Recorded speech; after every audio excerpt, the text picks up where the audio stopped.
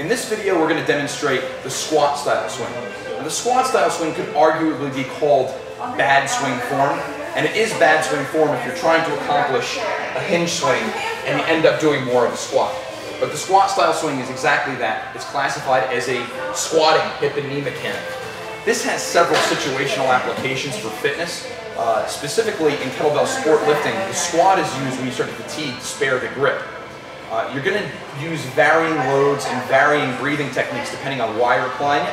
In this video, I'm going to do what's called just an anatomical breathing cycle, which is the opposite of the contradictory. So exhale on folding, inhale on the outside.